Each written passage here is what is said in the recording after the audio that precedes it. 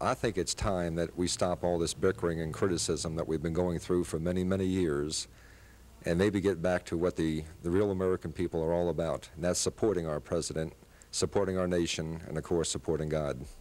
That's why Virginia Beach City Councilman Buddy Riggs chartered an airplane to fly over Tidewater at noon with an American flag and a banner proclaiming "I love America."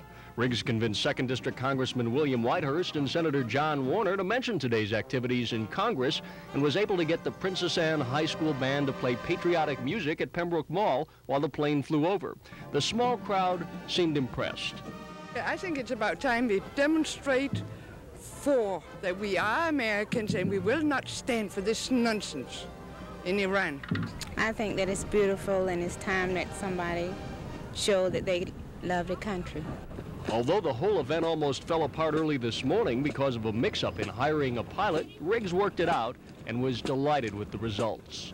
I think this is the one time we should give 100% effort behind our president.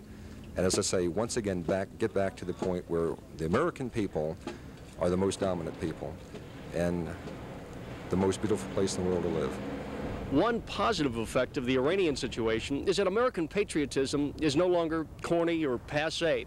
It's something most Americans feel and want to express any way they can. Mike Deason, Area 10 Eyewitness News, Virginia Beach.